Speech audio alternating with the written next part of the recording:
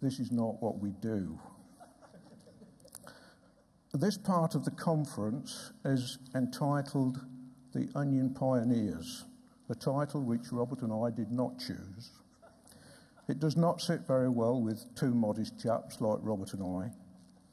The true pioneers were Robert's father, my uncle, the late, great Gilbert Oldershaw, along with Arthur Whitlock, George LeMay, Roger Balls, Dr. Mike Shipway, David Harrison, and of course, last but not least, a certain Mr. David E. O'Connor, who honed the technique which we all use to grow, harvest, and store onions. But before that, a little bit about ourselves. Our company was founded by the two good-looking fellows you see on the screen. On the left, my father, and on the right, my Uncle Henry. Prior to leaving school at 14, father, along with his elder brother, kept chickens and pigs. And later, whilst employed by J. Ward and Sons as farm labourers on their Moulton farm, the size of their operation expanded. Father always thought big, and he once built himself a large wheelbarrow, as a standard one wasn't big enough for him. Unfortunately, he didn't heed the advice that he often gave to me, which was measure twice, boy, and cut once, resulting in them having to take the door off the shed to get the wheelbarrow outside. During the war years, their first venture into the onion industry was a 1 acre crop of onions grown on an allotment in Moulton next to the family smallholding. In 1948, they purchased a small piece of land, which was about 8 acres down Long Lane, where the NBC packhouse now stands. Initially, they grew daffodils, tulips, and peonies, and they built glasshouses for early production. The picture of tulips was Rose Copeland growing at Pinchbeck West, and this is a crop of golden harvest in the glasshouse at Moulton. Bulb and flower production, which was very profitable at the time, with a lot of hard work, allowed expansion. 10 years on, they were farming 150 acres, and by the mid-70s, we were growing 50 acres of daffodils, 24 acres of tulips. We had half an acre of glass at Moulton, and the farm had grown to about 600 acres at that time. This is the site at Moulton, which some of you may have visited. It looks a little different now, but obviously glasshouse is there for the flower production. Always looking for the next new challenge, in 1967, Gilbert, in conjunction with a local builder and carpenter, built our first pre-pack machine to put bunched tulips into branded polythene sleeves for the wholesale market. The machine was basically made of hardwood with a few metal parts, a second-hand motorbike gearbox and a second-hand electric motor. The sleeves were put onto the cups by hand, blown open with a Hoover cleaning machine, and the bunches were then put into the open sleeves. The two ladies on the left are putting tulips in, and the handsome young man at the back is yours truly packing said tulips into cardboard boxes. Unfortunately, this was a case of being just a little bit too soon to the market. It was probably another 20 years before this became the norm. We now fast forward to 1967, when we started growing onions for the second time. The reason for this nearly new enterprise was that flower production was an 11-month cycle, and there was little going on in October. And with 11 full-time staff on the nursery side, the plan was to grade and market onions during this month. The first crop was stored in an extremely conventional way using chitting trays. For the younger members of the audience, these are containers which are used to promote early growth on potato seed, but they were also used to store onions.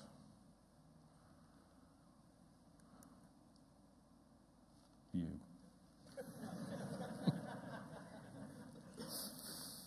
Initially, onions were grown in a very traditional way and cured as nature intended. The second year, forced air was introduced into a building which had above floor laterals, a duct made out of redundant prefabricated bungalow floors, and heat raised using an unreliable New Way Benson diesel oil-fired glasshouse heater. This resulted in fumes and smoke being drawn into the intake fan and obviously blown through the crop, which we believe not only enhanced the flavour but also added colour. It can be seen from this picture, windrowing was in its infancy, and this machine is a massive Ferguson steerage hoe with bars welded under the undercutting hose, and with sufficient forward speed, a windrow of sorts could be achieved. And as also can be seen from this picture, topping at this point hadn't been invented.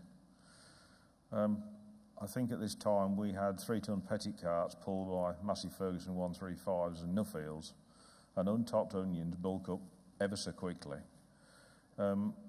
which resulted in yours truly, just 16, no licence, carting onions from Fosdyke to Moulton up the A17, using a massive Ferguson 135 and a petty cart. Imagine that today. The crop was loaded using a Whitstead duplex potato harvester and taken to store, where the poor unfortunate tractor driver had the unenviable task of getting the onions out of the trailer and into the elevator. This was generally achieved by a craftsman, in brackets, father, made wooden rake, which guaranteed extremely sore hands and stomach muscles.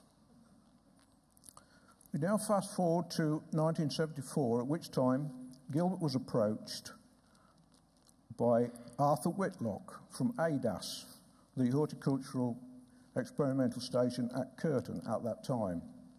ADAS had been tasked with the job of improving the UK onion industry, which at that time was not much more than a market garden enterprise, producing decidedly Class 2 and Class 3 grade onions to rival the Dutch.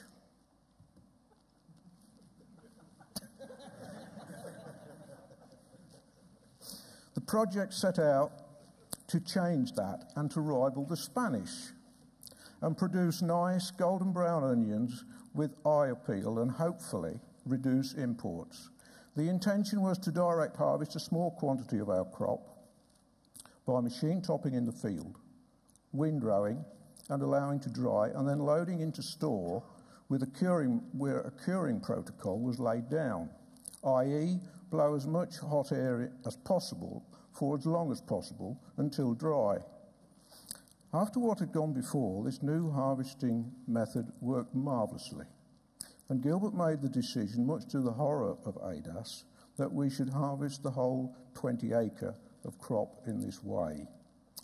This proved a great success, despite the target temperature of 30 never being reached and the store being grossly overloaded at all times. It shouldn't be forgotten that this was before swift lift elevators and tong hoppers to remove debris. So the crop was going into the store only having passed over the massive cleaning area of a Whitstead harvester. Unfortunately, the first high-tech topper that we used, there is no pictorial evidence. It was a David Brown forage harvester, which I think in the first year we used unadulterated. In the second year, my father, in conjunction with Roger Balls, who was the machinery expert at Curtin, decided that more suction was required to improve topping. And they decided to fit a secondary fan in the hood of this forage harvester. It worked brilliantly for about a chain, 20 metres for the younger audience, as it was picking up whole onions and throwing them several hundred feet like howitzer shells. The ones it left in the ground, it was topping really, really well. But unfortunately, there was very quickly a build-up of best silt, causing the fan to jam and the machine to digest itself. End of the first prototype. From that time onwards, we've searched for the perfect topper, and I don't think we've really found it now, but we moved to a wilder machine, which I converted in the farm workshop. It had long and short tines to fit between the rows, and an auger from a RHO beet harvester across the back to take out the tops. This was probably the most efficient topper that we've ever had, but it was pre-satellite steering and required an extremely talented tractor driver to operate it, else massive damage occurred to the crop. During the intervening years, we've tried every topper known to man, I think. One supposedly developed by a so-called engineering firm required 150 horsepower on a single row, single bed topper. Surprisingly, that didn't get past the development stage either. After the success of our commercial trial, Gilbert was approached by a gentleman called George LeMay, who was based in Nottingham and was an extremely big cheese in ADAS at that time, and asked him to host a development year at Moulton and try to show UK onion growers how ADAS were revolutionising the onion industry. 30 prospective onion growers visited our site. 300.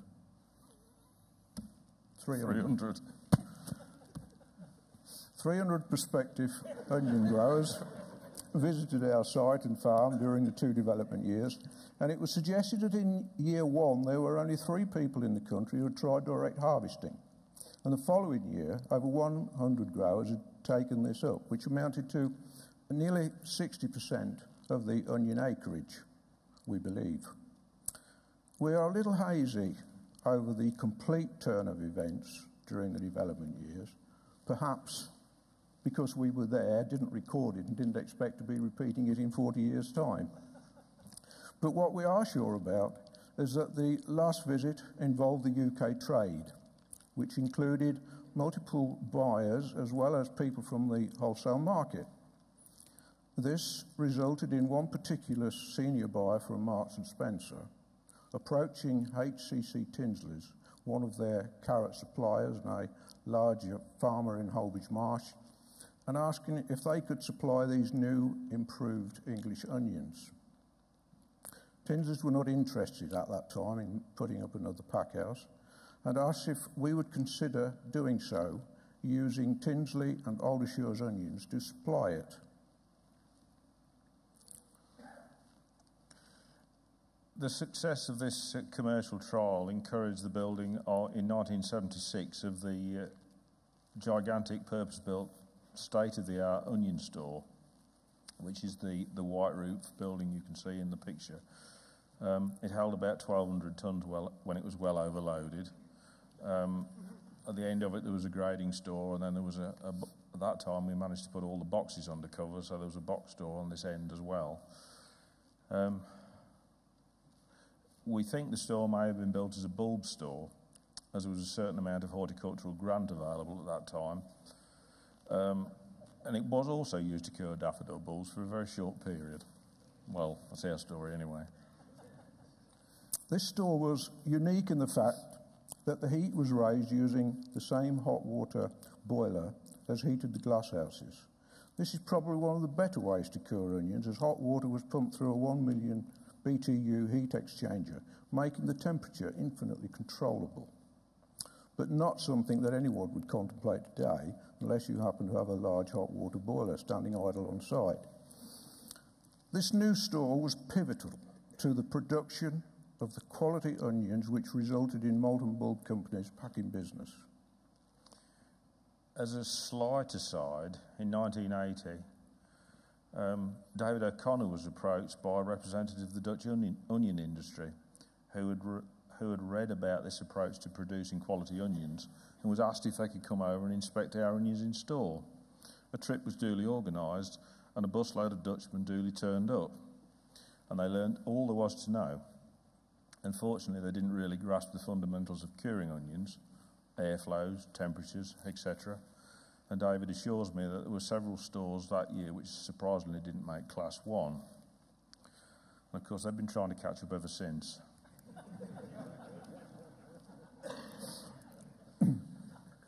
you're supposed to quote? Diary. Thank you. Thank you for the prompt.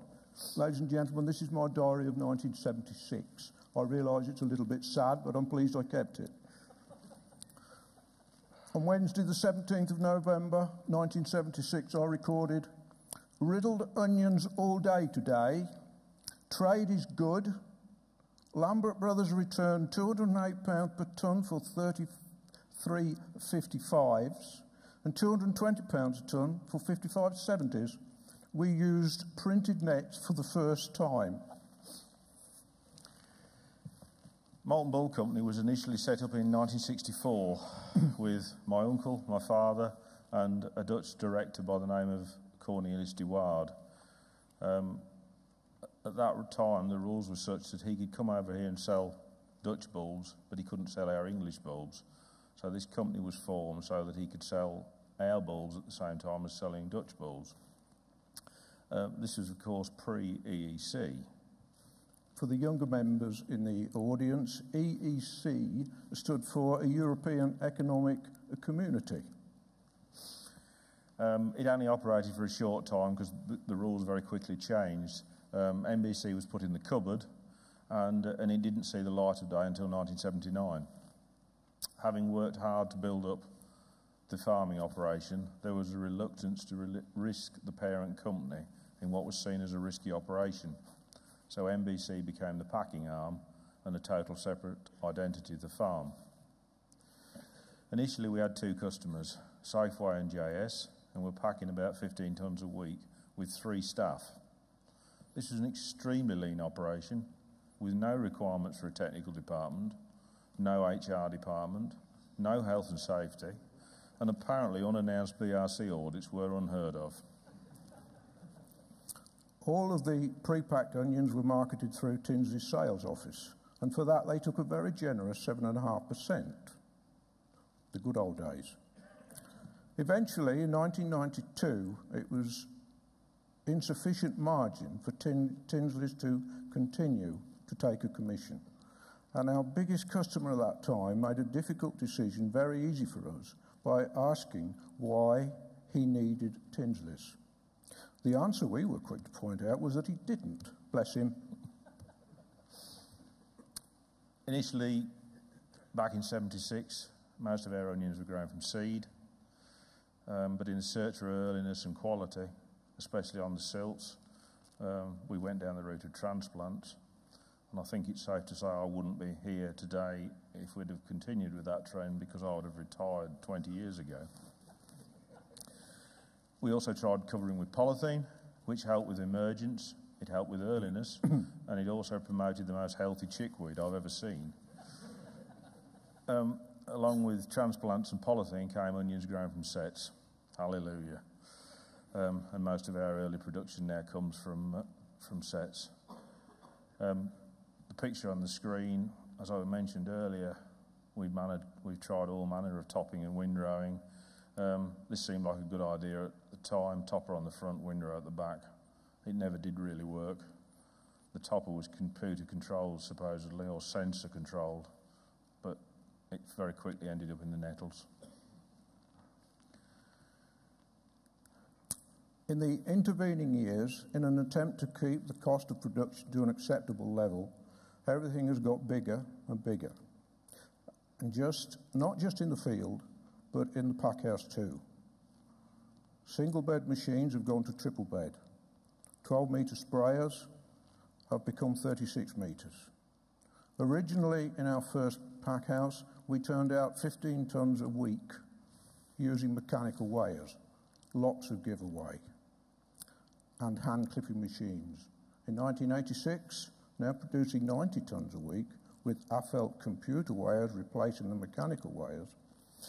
And in an instance, reduce the giveaway from what could be up to 20% down to less than 3% when packed into nets. With our current equipment, giveaway is much improved again, thankfully, as today's margins would no longer allow a 3% giveaway. I dropped that picture into the display. it's obviously hand picking, and it's not South Lincolnshire, but it could be Chile, it could be New Zealand, and of course it could be Norfolk.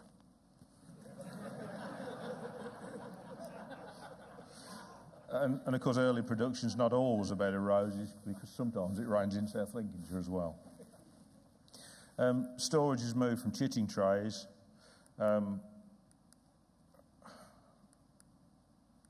Sorry, I'm going to have to go quick now.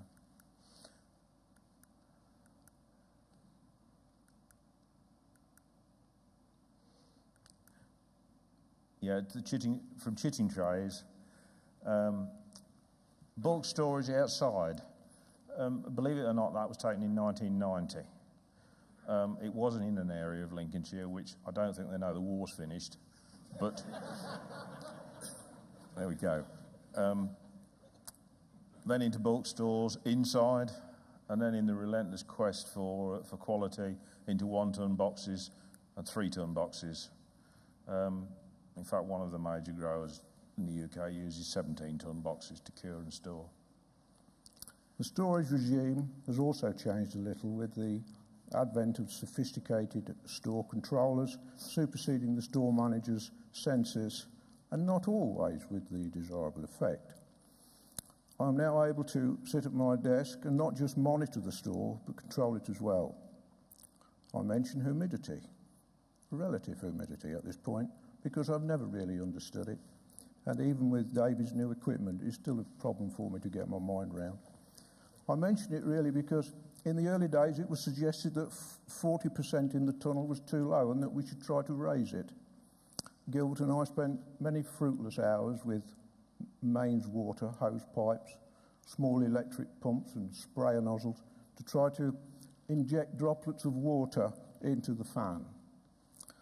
We only succeeded in flooding the tunnel, and this did not even raise the RH.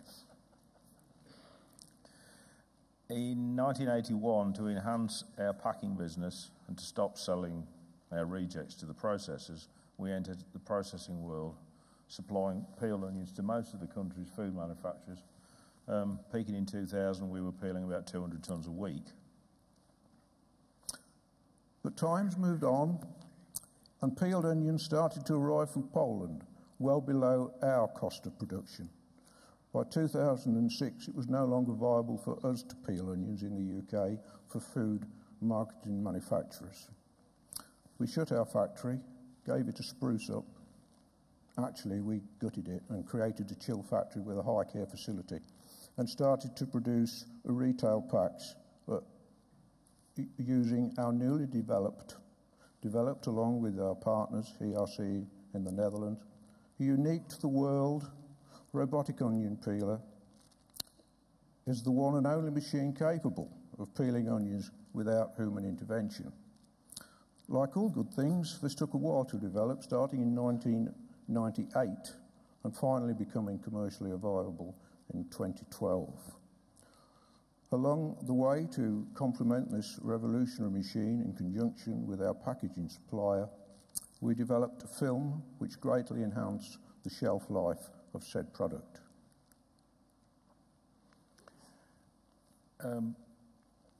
As John said at the beginning, we never claimed to be the onion pioneers. That was Dave's description. But Moulton Bulk Company has been involved with most of the major developments that have occurred over the last 40 years.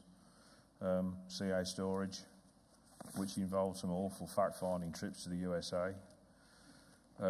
Experimental work with Frank Adamicki in Poland, which involved John going to Poland for 15 years on the trot. He assured me it was essential.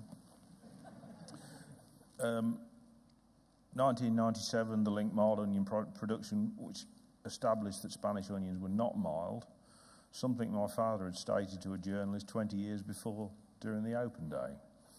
Ladies and gentlemen, I quote from the local press coverage of the third and final open day, entitled "Wholesale Prejudice Hits Onion Growers." And I quote, "Asked by Mr. Gilbert Oldershaw why there was a price difference, one wholesaler told him that Spanish onions and bread and cheese went well together. An English onion is just as good as a Spanish onion when it comes to eating it with cheese, Mr. Oldershaw said, as he had tried the Spanish and it was just as sharp tasting as the English. So we didn't need the mild onion project. We were also involved with the integrated white rot control using onion compost. Despite what everybody thought, putting onion waste back on the land actually cures white rot. And we've been successful in bringing land back into production, which previously was no longer viable. 2000, the development work to explore the use of the ozone. 2001, the sweet onion project started. In 2003, the super sweet was introduced, and one of the industry luminaries suggested at the time that this would take 60% of the bulb onion market in the UK within 10 years. Well, thank God he was wrong. Probably shouldn't say that in here, but we were involved with ethylene for storage and also the biosensor project. That, ladies and gentlemen, is about it. I put that one back up again, and then the following one is the site as it stands nearly today. You can see the building that's going up, which is our 3-ton box store, which has now been in use for 4 years, I think, so it's quite a long while ago.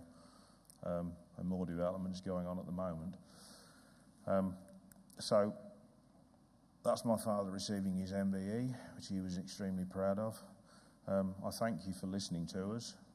And thank you for listening to us. And that's it.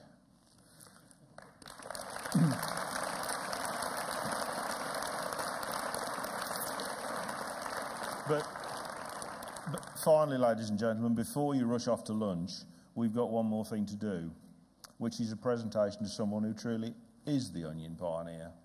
This person's been the leading light, or at least part of almost every major development our industry's been involved in for nearly 40 years. It's been suggested from this conference onwards that he's going to start working part-time, which we assume just means 5 days a week, enabling him to spend a little more time working on his car collection. Vopa felt we should mark the last 40 years, and although in no way is this a retirement gift, we hope he will accept this as a small token of the high esteem that the industry holds him in. Ladies and gentlemen, I'd like to ask David O'Connor to come on the stage, please.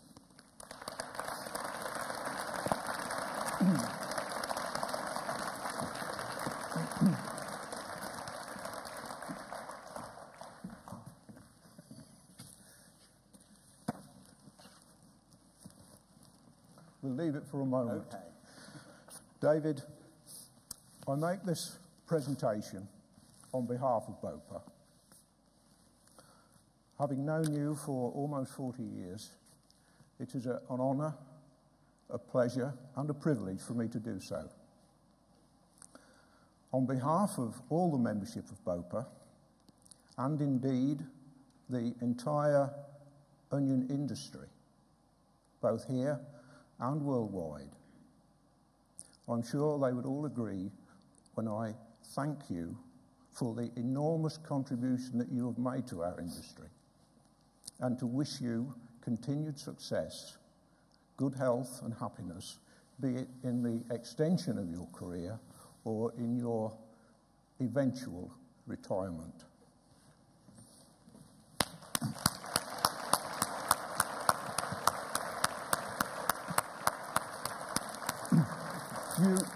You have not got to open it now. You may wish to do so later. That is the content. I think this is a surprise to you. I'm sure it's a surprise to you. But we still expect you to say yes, pause for 20 seconds, and then say a few words. You may need the microphone.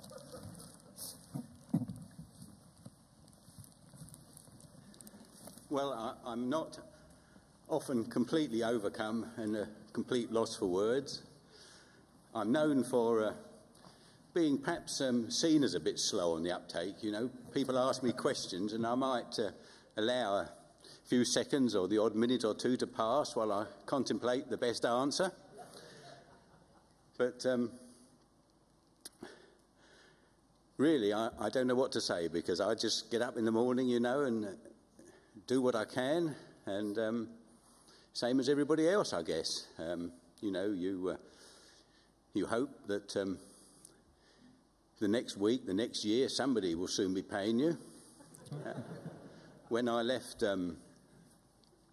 ADAS, I can remember now piling the contents of my office into my 1956 Morris Minor, thinking this was the most stupid thing I'd ever done in my life.